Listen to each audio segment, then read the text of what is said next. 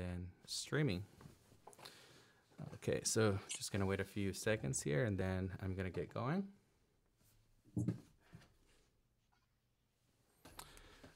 Are you guys ready?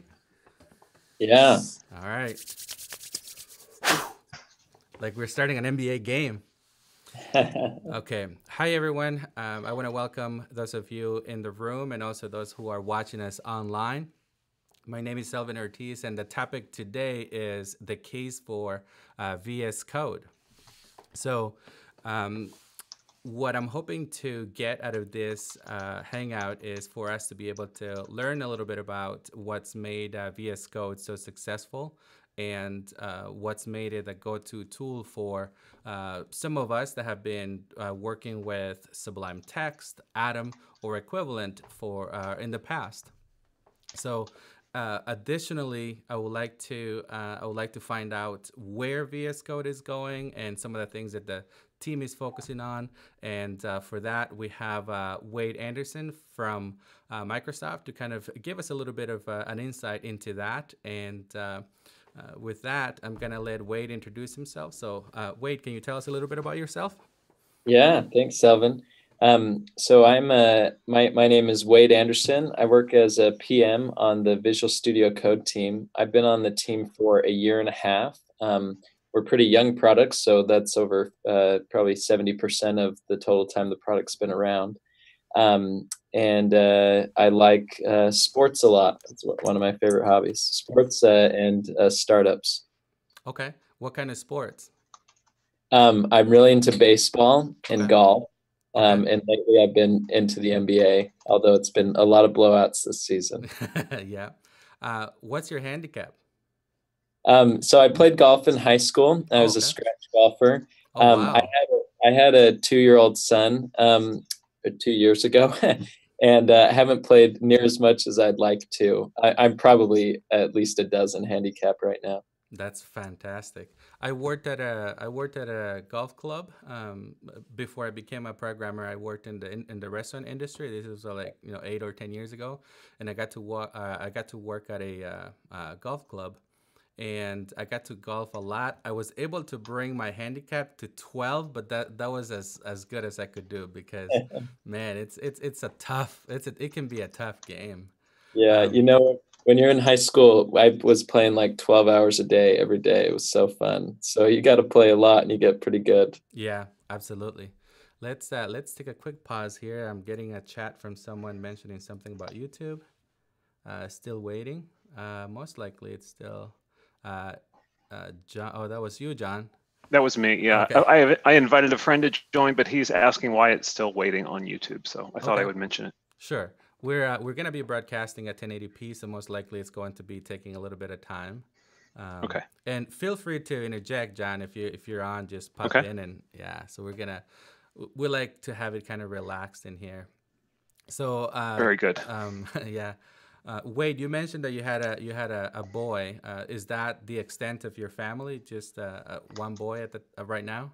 Yeah, yeah. So I'm married and have a 2-year-old son. Okay, Yeah. that's very cool. I have a 16-month-old that is extremely busy. Man, it's like I'm so happy that we actually have a house that's about 5 minutes from the big city, but far enough away that we get to have like a huge backyard that Oh, where we nice. have a swing, a tent, and little pool for him to play. But yeah, he's a busy boy.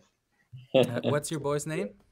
His name is Desmond. Desmond. That's a cool name. Yeah, My have you Good seen my name. the TV show Lost? What's that? Have you seen the TV show Lost? I have a few episodes, but I haven't really got into it We, very much. we got the name from one of the characters on the Come show. on, man. Seriously? No, that's Yeah, cool. I just like the name. I don't love the character, but I Right. like the Yeah. name. So, My yeah. uh, my boy's name is Silas, and we pick. I don't know what you guys kind of went through when you were picking a name, but my wife and I decided we're gonna do it tomorrow, and we had our ideas right, and we just kind of I started writing a bunch of names, and then we said the name Silas, and it just pretty it stuck around. Like that's Yeah, we that's cool. decided then, and then we never revisited. So that was really cool. um, And can you tell us about your college experience? Because I know I've seen you in some of the presentations or the conferences that you've attended, or I guess you've done some presentations with VS Code, and you've been wearing your hat, or you've been talking about I don't know if it's OYU or a competing school. It's a BYU. Oh, So BYU. Okay. it's in Provo, Utah. I grew up in Utah. Grew up a Mormon in Utah, and so went to BYU as computer science major, and then I did a startup for 2 years out of school with some friends Okay. before joining the VS Code team. Very cool. And can you tell us a little bit about that? You know, getting involved with VS Code and Yeah. where you started, what your role is now.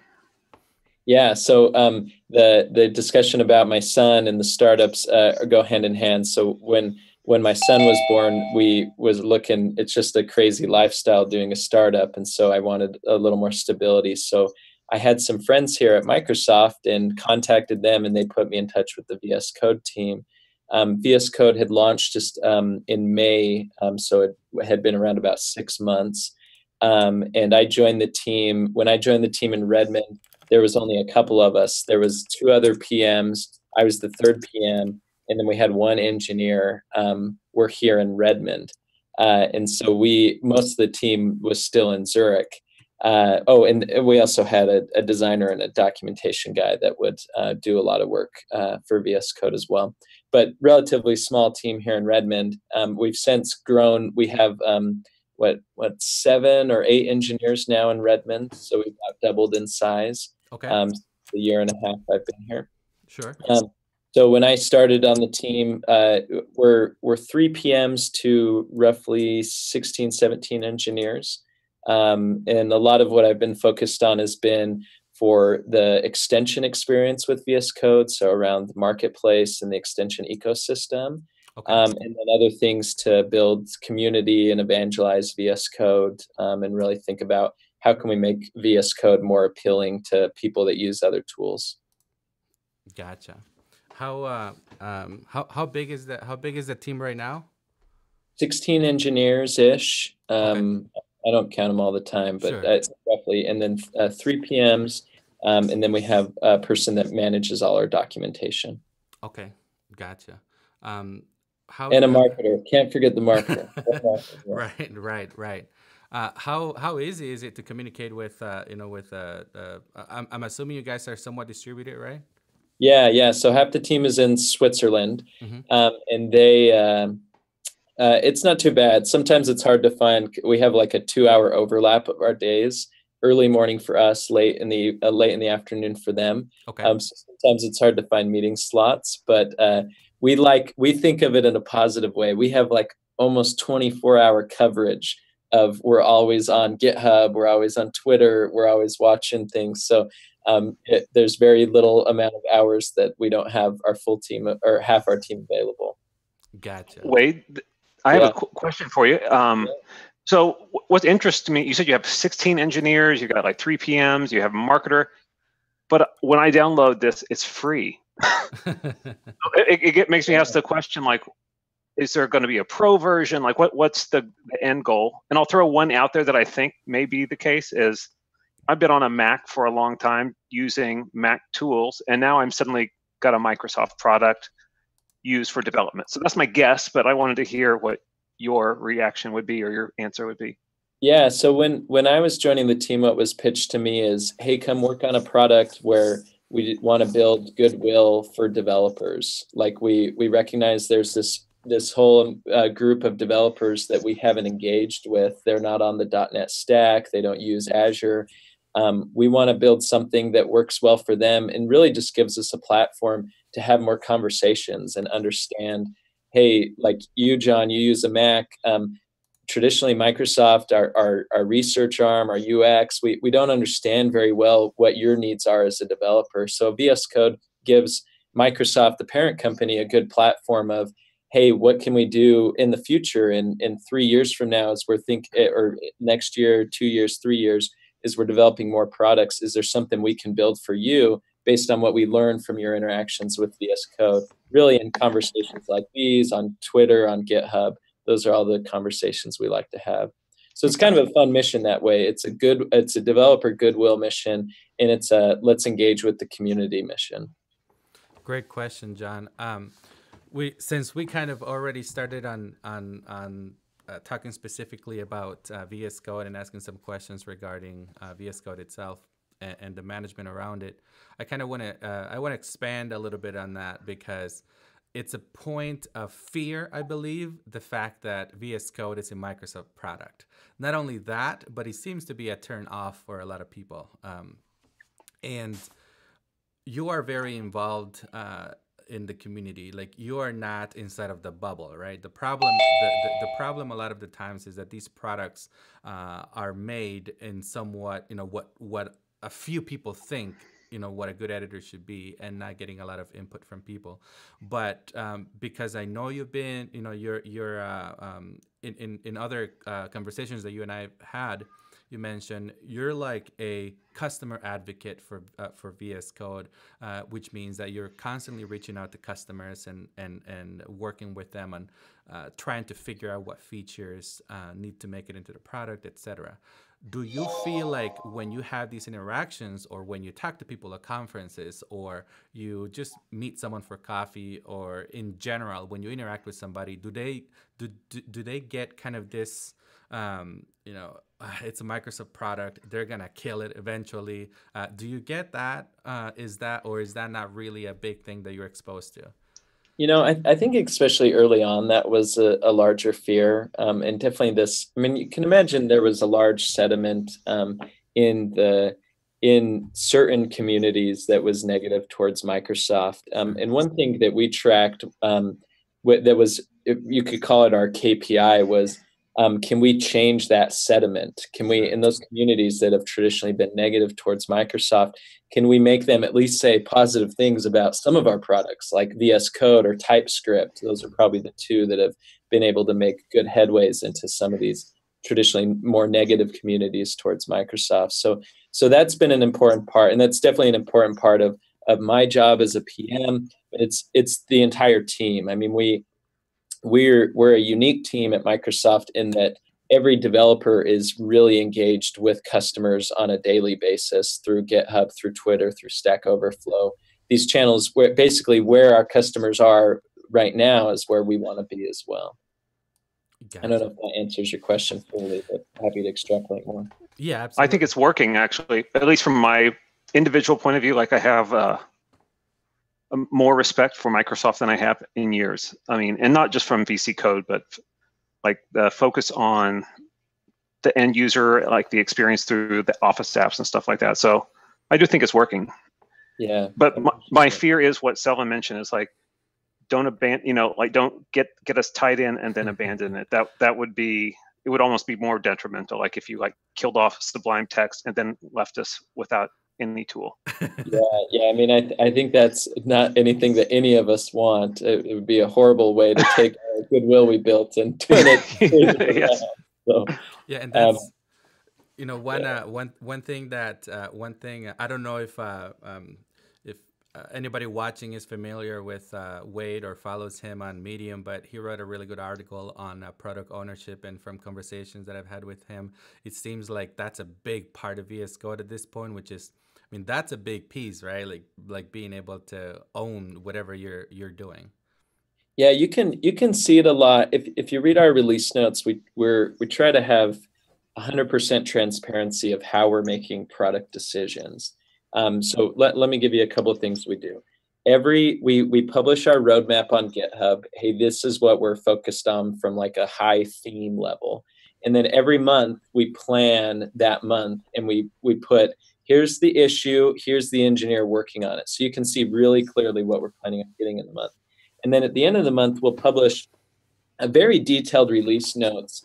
And some people have said, I can't believe you guys invest all this time. And it does take a lot of time, but it's part of we want to be transparent. We want to show how we're making decisions and what we're delivering. And the release notes you're going to see here in a few days, and Selvin, you and I have talked about this specific issue a couple of times, is the multiple folders or workspaces within VS Code. So other products like Atom, Sublime Text have this feature where you can add folders A, B, and C, even if they don't share the same parent root. you can add them to the same workspace. And we've heard from we've felt this, hey, we want this, the community wants this. Well, in the release notes, you'll be able to see how are we making a decision on how we build this feature. We actually did 2 usability studies. We posted it on YouTube, and how we tested the concept, the things we were thinking people would want. And the links will be in the release notes, so you can check those out yourselves and see, hey, this is how they're thinking about, and then we'll publish, this is where we're going to go. Really trying to engage our customers in every step of the process and showing how we're making decisions, but also getting feedback, because that's how we believe a good product is made. That's fantastic. That's really great. That will be useful for me too. I know that's a feature I'm looking for. So yeah. So this. Well, you can provide us feedback then, John. We'll be happy to Very take good. it. Yeah. So taking a step back a little bit, and kind of zooming out to look at what code is right now and what the culture is behind code. What do you think you're doing well to ensure that VS Code remains lightweight and focused, and to continue that trend in the future, but at the same time make sure that you work on worthwhile or meaningful features to stay on top of modern web development? Yeah, that's a great question, and one we can't stop asking ourselves is, how can we stay focused on these core priorities and principles? What the product development philosophy we've taken with VS Code is we established a set of principles that we felt like would make a good development experience, and the team has an incredible amount of developer tools experience. So let me give you a couple. Chris Diaz, who's a principal PM on the team, he worked years ago on the very early versions of Visual Basic. So he's been working in tooling for years and years. He's a 20-year Microsoft guy. And Eric Gama, who's the engineering lead and is a technical fellow at Microsoft, he runs the VS Code engineering team, and he was a co-founder of Eclipse. So way back when his team was the one that built Eclipse. So a lot of deep experience in this space. And when we started this project and this product, we said, okay, what's going to be important to developers? What do we want to do here? And you can think of, we looked at the developer tools space and we said, okay, on the one hand, you have all these customers that love Sublime Text, Atom, like these developer tools that were great for a large segment of developers. And to be honest, I've been a Sublime Text user for years. Like, I love Sublime Text, just loved how fast it was. It really was a helpful tool for me. On the other end of the spectrum, you have the IDE users. You have people that love tools like Eclipse, like Visual Studio, IntelliJ, all really good tools.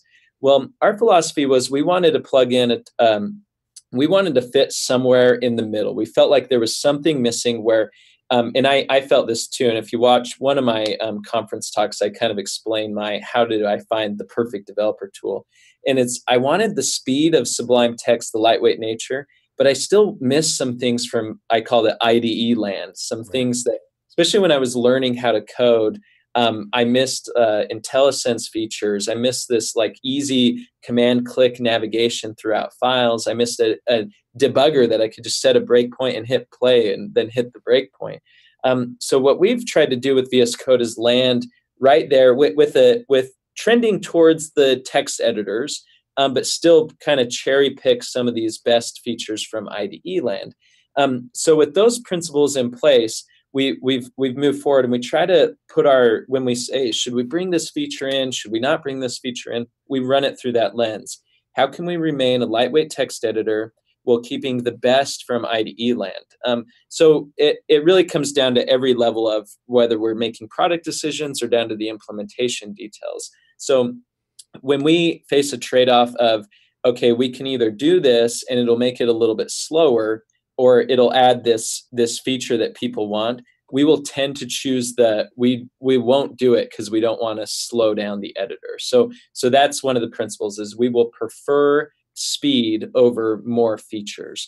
And now there's ways we can get around that. We try to get creative, split things off into their own processes, really become very modular, and hey, you can just add extensions. You want to bloat the product, just like add as many as you can, right? And that will work fine for someone. Now, we've also tried to control that by making the extension the extensions in their own extension host, which will not mess with the rendering engine or anything like that. So that's my attempt to answer your question. We try to stay principle based and stick to our vision for the product as we move forward. Because as with any product, feature creep, feature bloat, those are going to be constant problems as you start to mature. And even as you start to listen to customers, this is like the trick with product development, right? The more you listen to customers, the more they're just going to want more and more. Yeah. So this is really our jobs as product creators, is we need to be able to get down into and this is how we approach the multiple folders. We didn't just, everyone wants multiple folders. Okay, let's throw that feature in. We spent a lot of time really kind of slowed down and said, okay, what is it? What's the core of what people want here? And how can we do it in the right way? So that's, I think a good thing here is we don't just add features because people want them, but we try to get at what is the deep thing that people really want here, and how can we do it the best way in VS Code? Fantastic. I think that's a great answer, and it definitely covers a lot of the basics that you touched on your well put together talk, if I may add. It's actually linked on the event page if anybody's interested in watching Wade tell us a little bit more about what he wanted to accomplish with VS Code. But I think it's a great summary. And as you were talking about some of these things, one of the things that I wasn't aware is that extensions run independently, or you mentioned they're at their own host. Does that mean that they run in their own isolated process? Yeah, that's correct. And they run in a separate process. Yeah. Gotcha. Is this we work, I think a lot of us in the community, Craft CMS community, as well as the PHP community and at large, we work with PHP, and we found that with VS Code, we get a lot of really cool stuff out of some of the extensions that are already out there. But out of the gate, VS Code does not provide any kind of PHP specific stuff. And it seems like you guys kind of decided you have this concept of language servers.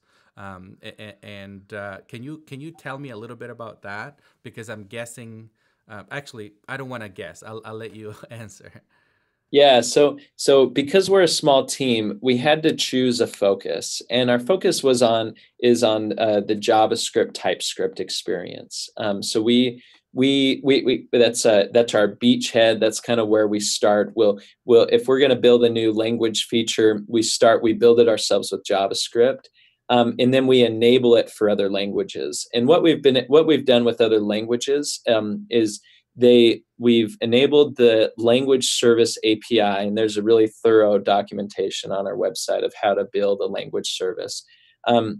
We enable that for any language. So anything you can do in JavaScript in VS Code, you in theory could do with any other language, provided the extension provides that functionality. And because we're a small team, we had to set a focus. And then within Microsoft, some teams have provided language services. Okay. And then we have either the community has built it, and then we support some of these big ones. So like the Python extension, for example, is built by a guy in the community. And we actually hired him for a few months just to continue to work on it, to prioritize it. And then the PHP, for example, Felix is working on that in the community, and we are providing him support as well. So we have one engineer that works with Felix to kind of like, hey, what can we make this easier? Can we help you with your extension? Go is another example.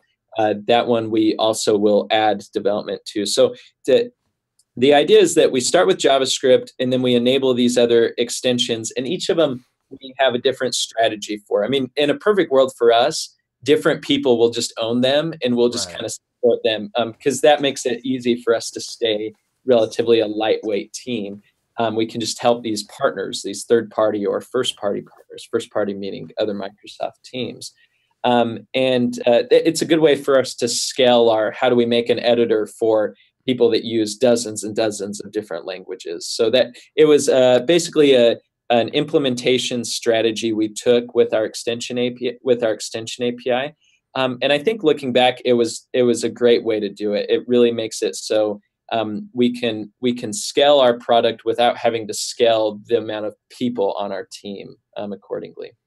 Fantastic. No, I think that's great. And this goes. I kind of want to point this out because I found it really interesting when you and I were talking about it, and I heard you say this, and it kind of took me back a little bit. I mean, it makes sense, but just like you support people in the community, and you mentioned you hired someone to work on the Python extension, you've actually also hired people straight up from the community to actually be part of the team. Is that right? Yeah. Daniel Imes on our team. If you follow us on GitHub, you'll see he's done a lot of work. He built the integrated terminal is kind of his big feature he's added to the That's product. one of my favorite features. Yeah. That was when he joined the team. He's like, I really want to get this done. But yeah, he was the biggest contributor to VS Code. And I actually don't know like whether he contacted us. I don't know how we actually got in contact with him, but we always joke that when we hired him, it made our amount of community contributions go way down because Daniel was contributing so much. No, it's I've joked with others too. If they're interested in the VS Code team, just get involved in the project, and we really value people adding stuff. And it helps us to develop a developer relationship with people even when they're not on the team. So it's a cool thing. No, that's fantastic. I thought, I mean, when you want to have a culture that is driven by other people in the community, because one of the things that I come to sort of learn after working in web development for a long time is that the editor or IDE, whichever one you're more comfortable working in, sometimes both, becomes such a huge part of what you do. I mean, literally, it's the thing that I seem to hang out with the most. I mean, I spend a ton of time, and I do that for work. I do that for side projects. I do that when I'm on the weekend, hacking late night. Like you're just working on, it's your primary tool. So it's a very personal thing. And another thing that I sort of, it's almost like a well-known thing that as developers, a lot of us, especially some of us that are kind of OCD a little bit, we want to control everything from can I open editors vertically, horizontally, the font rendering, does it support ligatures, can I have the right theme, can I modify the theme, it's like we are pretty much obsessed with being able to bend it to our will, right?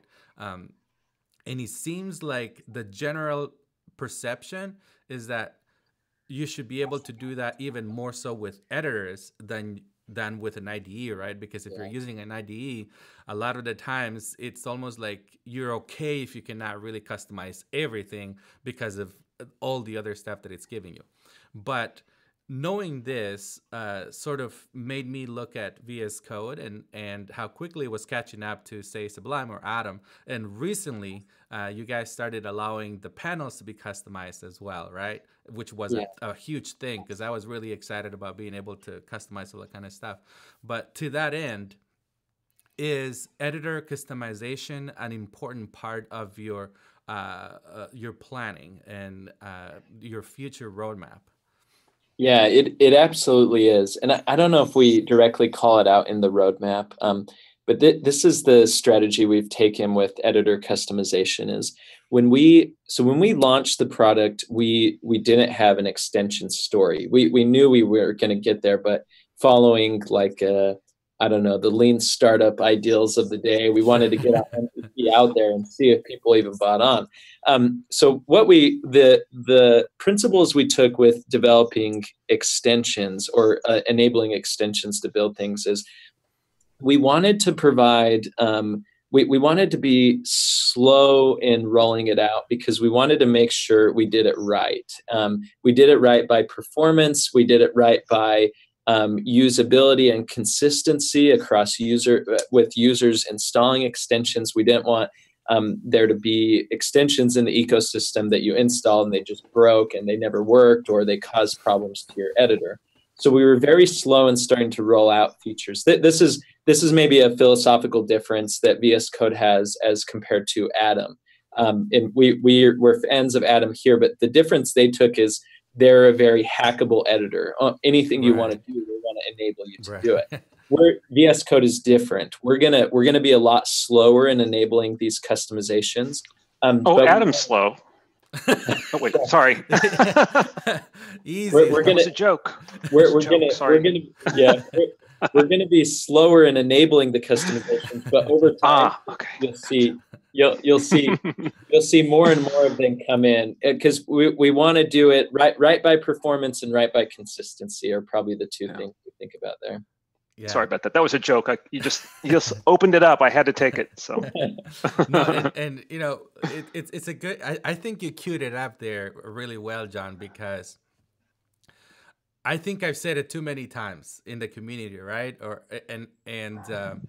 I try to be very sensitive to people's choice, because it's really important. You know, at the end of the day, it comes down to preference.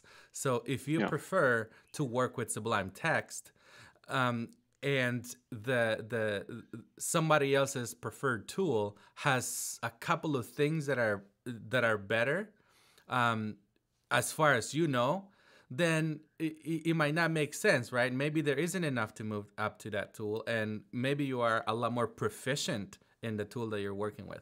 So to me, like, I try to be sensitive to that, but at the same time, you kind of have to be realistic between, you know, what X, Y, or Z have to offer and how it can improve your workflow. So for me, I think that, you know, I have a souped up iMac as my primary daily driver, right? But I found Atom compared to Sublime Text, which is written C++, and obviously takes advantage of other things, much more slow.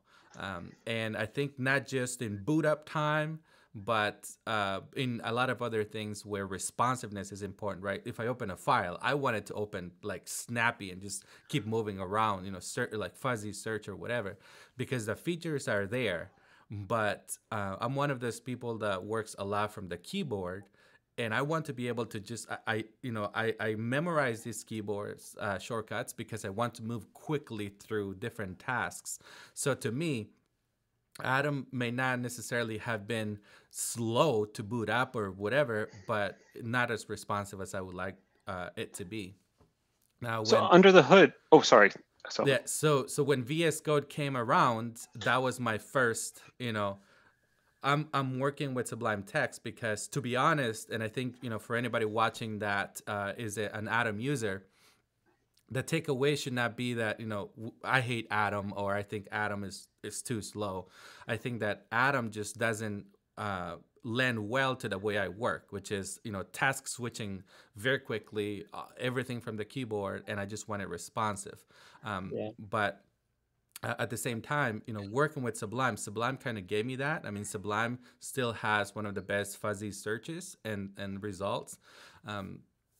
When you start to talk, you know, when you start to add more extensions, and you pointed this out with VS Code, right? If people want to bloat the software or whatever with a ton of extensions, you can, but you're gonna get something lean out of the box. So you still have, you know, the option to make it slow if you want to.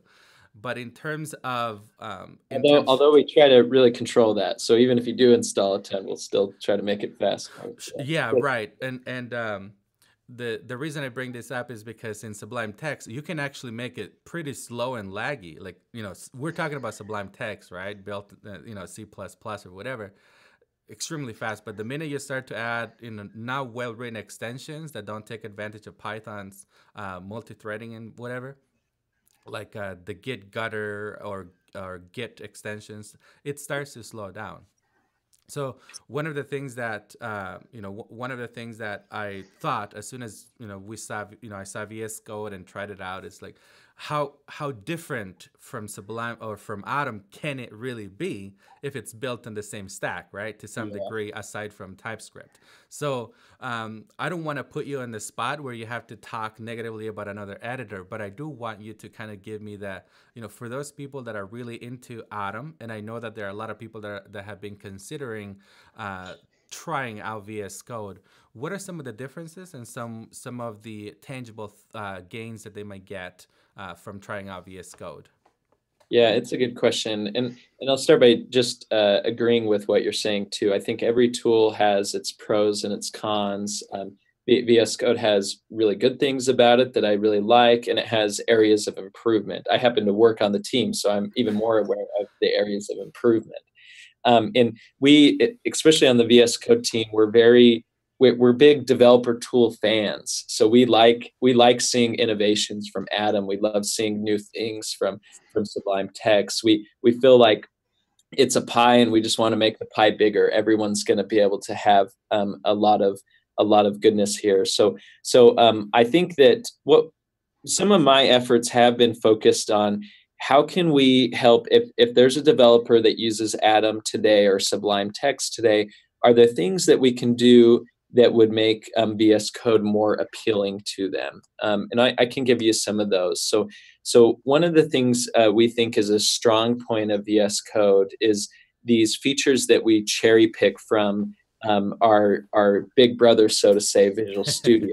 So we can pull in, because of some of our partnership teams and just learnings we've had from working on Visual Studio for decades, we can pull in a really good IntelliSense experience. So if you're using TypeScript or JavaScript, right out of the box, you're going to be able to have at your fingertips the modules APIs. Now you can enable this in some of the other tools, with tools like Turn.js, which is a cool open source project. But in VS Code, it's out of the box, and we think it's much better. Like we work really closely with the teams on making sure, hey, this is giving accurate type information, the best we can figure out in the Wild West of JavaScript.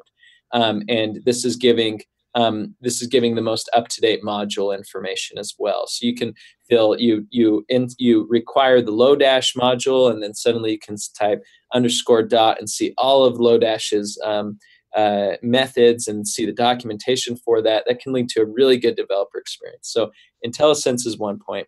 The second point is debugging. We think we have an exceptional debugging experience compared to other editors. We think our debugging experiences will one day be more comparable to what you get in IDEs, where you have to load this big thing. We think that's one of the killer features with VS Code. You can set breakpoints, you can put conditions on those breakpoints, you can see a stack trace. It's really easy to set up. You set up your debugging in a configuration file, a JSON file that you can share among your team, so everyone can be able to debug quickly, especially when we work with JavaScript developers or other web languages that are used often with web apps. We see just so much console.log debugging or print statement debugging. And that's, I mean, I still do that on smaller projects, right? But it's so good when you can just stop the execution of the process. You can step in, you can observe, you can inspect the variables, you can type in the debug console. That can be a really powerful experience. And we think we enable that better than the other tools do. So when you think about this core, like, what do I spend the most time doing? Well, I spend a lot of time editing code. So I'm writing code. That's where IntelliSense fits in. And then I spend a lot of time debugging, and that's where the debugger fits in. And then we put in the version control system out of the box. So this is our Git. You can easily view the diffs of files, commit and push to your Git repository. Other tools, Sublime Text and Atom, have these experiences with packages you can install. We think because we built this in the product, we think it enabled a better, more streamlined experience. So we've actually been really happy with people we've heard from the community that are brand new to Git, find VS Code's Git features to be very intuitive and easy to understand. And then they can take their next steps to understand Git and version control even more. But we think we've been able to enable that well. So those are probably the 3 points: the out-of-the-box IntelliSense, debugging, and version control. Great. I think that one of the things that I believe most of us look at when we're looking to use especially an open source tool, right? That we don't really know like what's behind it in terms of marketplace or support behind a given tool. every once in a while, every 3 months, I try to pick up a new book or a new programming language and a new tool to check out. And this kind of keeps me away from like checking out the new thing as soon as it come out, because it can be a waste of time, right? But in terms of like trying to find or trying to decide if something is right to introduce into my workflow, I'll usually think about, okay, this thing seems stable. It seems like it's well maintained. It seems like it has a good direction. What's the next thing is, what's the support in terms of extensibility, customization, and we talked about customization, but extensibility, I think the extensions in the marketplace, it's kind of a big thing. I think it's a big thing to have, but because Sublime Text and Atom already had it, maybe it isn't a ton of, say, a differentiating factor. Yeah. But I think it's a great opportunity to something where it could be expanded. So let me ask you this: even though VS Code is a free tool, and you call it a goodwill project for developers, would you ever consider having a marketplace for extensions that are commercial? So say as a VS Code extension developer, I could create an extension that adds significant value to a project, and I could charge some money for it. Yeah, that's a good question. It comes up every probably once a quarter or so. Someone will bring this up, whether an internal team or an external team, asking what our plans are here. We actually have been strongly in the position of we're not wanting to do that right now. Now, will we ever enable that? Maybe. I really don't know. But as far as like the foreseeable future, we really are invested in this. We want to provide really meaningful tools that give developers a great experience, and gives us that. I mean, like I said earlier, the benefit to us is we get to engage more with the community. So we're really not into the commerce. And I know that there's a flip side to that too, is we can enable external developers to build extensions that they can make money off of. It just hasn't been part of our strategy at this point. Gotcha. And I mean, it makes sense. I think a lot of us, our editor, because it's such a personal thing, a lot of the times we want to build for it so that we can benefit from it. And I think at this time, anybody can start asking questions if you guys haven't, either via the chat on YouTube or in the rooms chat, Twitter, whatever. And I think that there is one. John, can you keep an eye on the chat for me? I think there's one more area that I wanted to touch base here quickly before we get into the questions, and that was, can you tell us a little bit about the version of VS Code?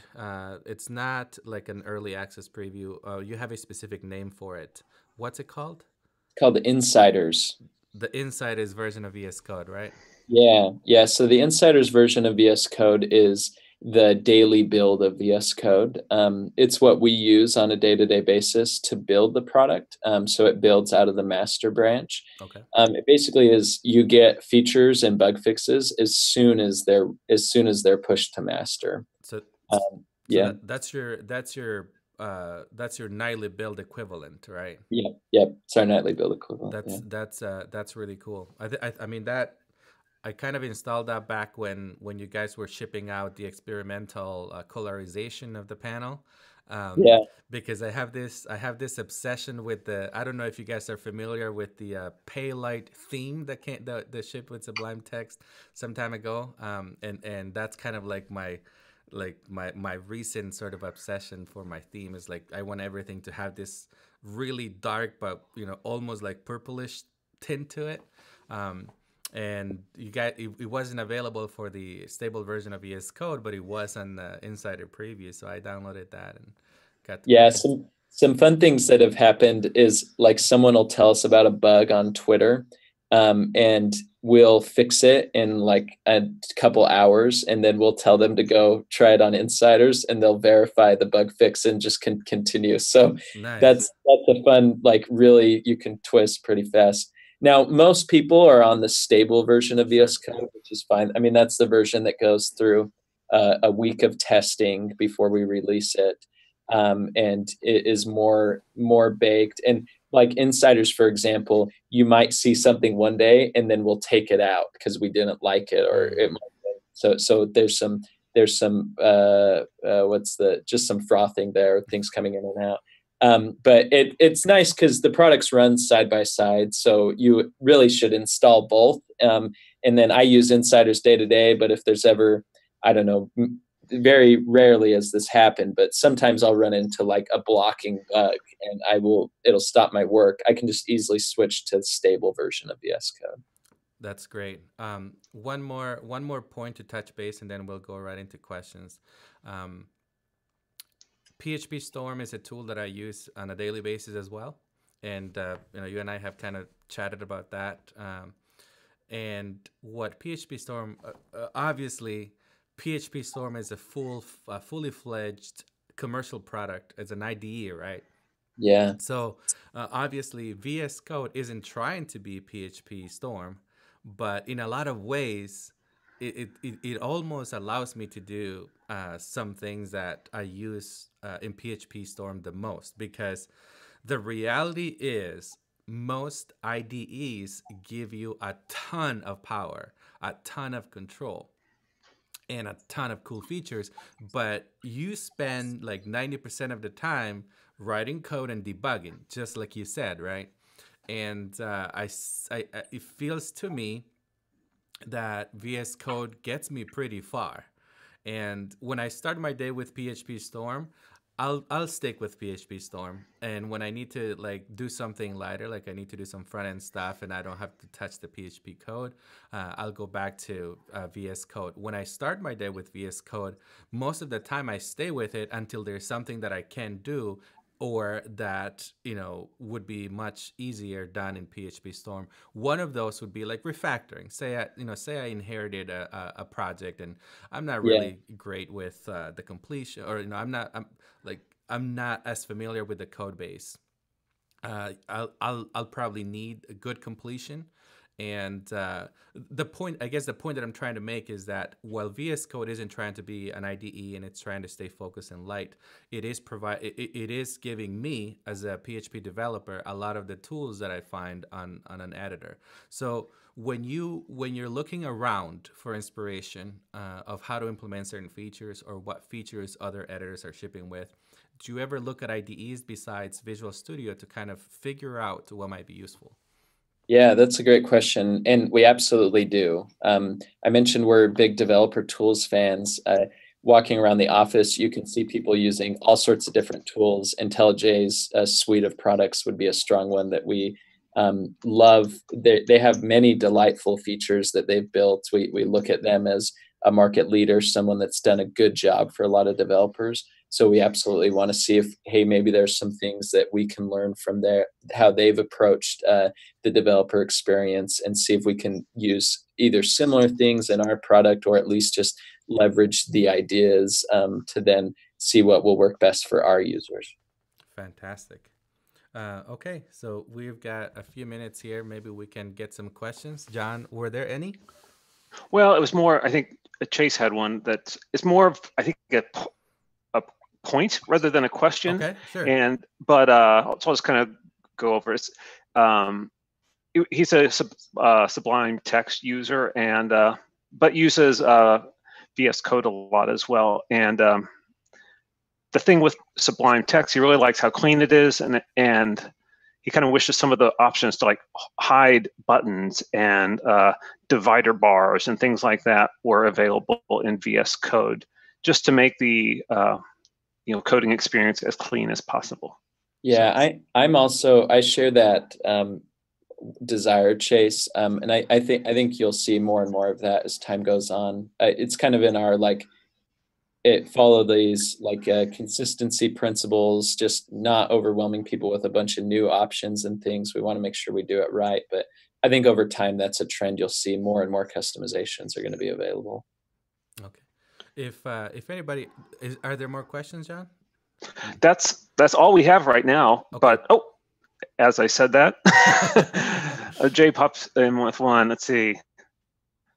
He loves how Jay. This is Jay talking to everyone. He's just now getting into VS Code. Loves how snappy everything is.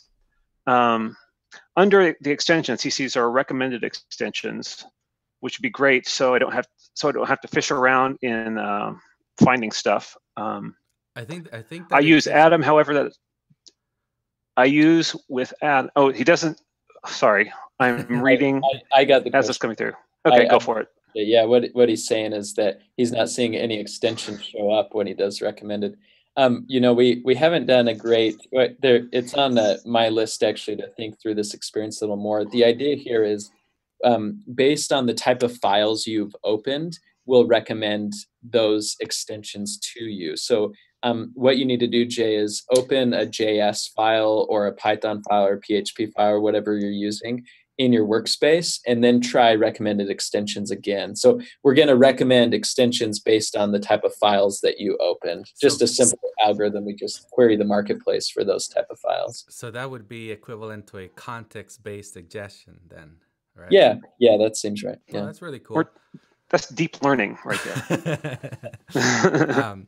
That's really cool. So I'm big on giving people the full picture, right? So we talked about what's great about VS Code, you know, what's great about the culture and the vision behind it. What are some of the pain points? What are some of the things that people complain about? What are some of the things that you're trying to improve?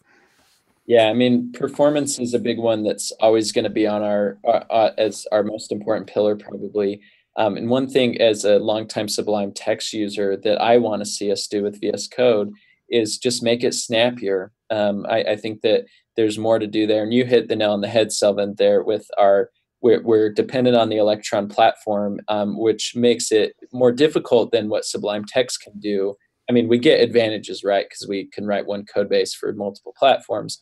But we want to invest more in this. How can we enable better performance, really a snappier feel? I think that's a really important thing to us. But the other ones we've talked about today are important to us as well. The customization. We see a lot of people.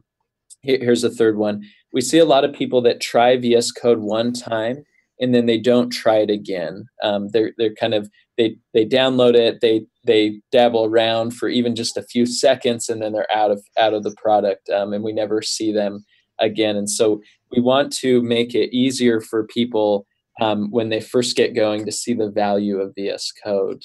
We see a lot of users that don't use debugging at all. They just use VS Code like you would any other tool, and in our opinion, they're missing some of the value of the tool. So, and that's on us. We need to figure out how we can show them more value. That's I raised my hand there. I don't do the debugging. You know what's interesting? Wade, is that 2 weeks ago we had Gary Hogan on the show, and he is a developer advocate for PHP Storm. And we weren't able to post or publish the video because the recording had corrupted audio. But he showed us something really cool that I was not aware of in PHP Storm, and I've been using PHP Storm pretty heavily for a long time. They have this thing where I can't remember what it's called, but there's a menu option where you as a new user, you go in and you say, learn PHP Storm. And what it does is that it opens a sample project, and the files are context aware. So basically, if you open a JS file, it'll tell you, do you want to set up debugging, or do you want to, do this, or do you want to add some libraries so that you can get automatic completion for Vue.js or whatever. Like, I mean, he talked through a few things there, but the idea is that it was a sample project that was deeply integrated with the IDE to teach you what you might be able to take advantage of. I thought it was pretty interesting. That's awesome. We have seen that in a few cases, and I think that we definitely could learn from that. That might be something we look at doing in the future. We started with just having this welcome page, Sure. just to see if that made any difference. We'll continue to do different experiments and just see what will help people. But I think that kind of I think of it like your onboarding you get on your mobile app. Right. We're thinking, man, does it make sense to do that? Does it make sense to do almost like a training wheels version of VS Code? Like turn on trainings wheel mode, and then we'll like Right. kind of teach you around. I don't know. We have ideas, but nothing concrete yet. Absolutely. So, for people that are watching either in the room or watching this recording, are there some resources? You know, if they're thinking about trying out VS Code, where could they find the documentation? Are there some resources available? Yeah. Code.visualstudio.com is our website. And there's some things there that are helpful. In the top navigation, you can click Docs. That'll take you to the documentation page. And that first homepage will have a list of a whole bunch of places that are good to get started with.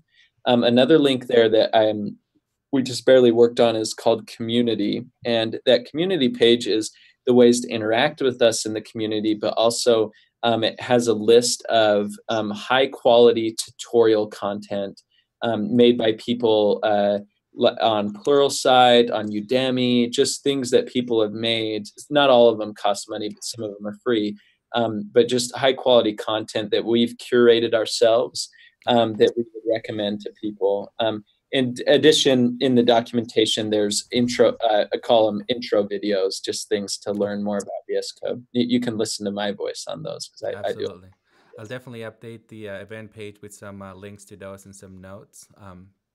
And I guess the final thing about this conversation is that how do I, as a community leader, whether it's for Craft CMS or PHP, those are kind of like my two loves, right? Like I'm heavily invested on those two areas. How can I empower or encourage other people to once you're used to, once you started using VS Code daily, once you've learned everything you need to customize it and to get it where you want it to be, how you've been able to curate the extensions and install the extensions that you have. Because one feature that we didn't mention is that VS Code, unlike Atom or Sublime, actually has extension bundles, right? Which is extension packs, we call them. Extension packs, which is I think it's kind of cool because when I suggest some VS Code to somebody, try it out. The first thing is, okay, how do I customize it? Number one. Number two, like, what can I use for PHP or for Craft CMS? Which a lot of the times, we haven't really done much for Craft CMS. There's like a couple of extensions, and I wrote one myself. But I thought that even though I was able to kind of get away with the documentation that was there, I feel like there are probably some areas that might make it a little difficult for somebody to write an extension. So yeah, lots of improvement we need to make there. So but it's a lot easier though than a Python extension if you're not familiar with Python, or like a PHP Storm extension is such a hard thing to build. You got to build it in Java and go through that process. So is this something you would consider, maybe improving the docs for how to build an extension? Maybe have a couple of extensions built. And another thing that, I'm sorry for interrupting my own question, but I just remember that you guys have a command line tool that essentially allows people to bring in their own themes and whatever from TextMate, right? Yeah. Maybe add a little bit on that. Yeah, I think as far as the extension publishing, I think you'll see we're in the process of figuring out what are the pain points here, and I think in the next 3 months you should expect a decent overhaul of the process to improve it. We're aware that there's a lot of pain points there. That's something on the website documentation side we're really trying to invest in. As far as what was the second question? Did you say, Selin? Yeah, there was VS Code ships with a command line tool that allows to do kind of like taking a package from TextMate and bringing it into VS Code. Yeah, that's those are all great. Like one thing you can think of is we wanted to enable with VS Code, hey, you like working with a terminal? We're going to make it as easy as possible to work with the terminal. So that was an important thing for us. Fantastic. Okay. One thing that's in the chat that just, since some people watching the video won't see the chat, you're getting props for having a very good changelog, a descriptive changelog. So yeah, that's a good thing. So we did mention that at the start too. Just we spend a lot of time on that, so we appreciate it. Good. Prop. Yeah, absolutely. And I'm really one of the things before getting in touch with Wade, I watched a couple of his presentations on YouTube. Those are really good, especially the one I think it's is it the last editor you'll need? Well, it's linked on the event page, craftx.io/hangout/the case for VS Code, and I suggest you guys kind of check that out. It's really cool. So we've gone over a little bit, but I still want to throw a couple of quick fire questions at you. These are just random questions that I want to kind of get your response time on. You cool with it? Okay. Yeah. Okay. So number one, if you were an if you were markup, what HTML tag would you be? Man, I don't know. Come on. Div, so I could be flexible. I don't know. Which one? Which? Div. Div. I'd be the Oh, come on. That's so boring, man. Come on. What about you, John? Figure, just because. I don't know why. I'm just picking it out of the thin air. Figure. Yeah. Okay, so what? Go figure it out. What if you were? Oh, there's the guy. There's the guy on chat. Submit. Submit. That's an awesome one, man. That's an awesome. Okay, what if you were a programming language? Wade. If I were a programming language, Visual Basic. Scala. Wow. Yeah. Okay. Yeah, I love I got the object oriented, the functional programming. I can do it. I like flexibility. So wow. Yeah. That. Okay. What about you, John? Extended Basic from my Texas Instruments computer that I first used. Wow, that's pretty crazy. Yeah. No, that's awesome. So the TI 99.4A, if anyone's wondering. So okay, cool. Yeah. Final question, and this one just for Wade.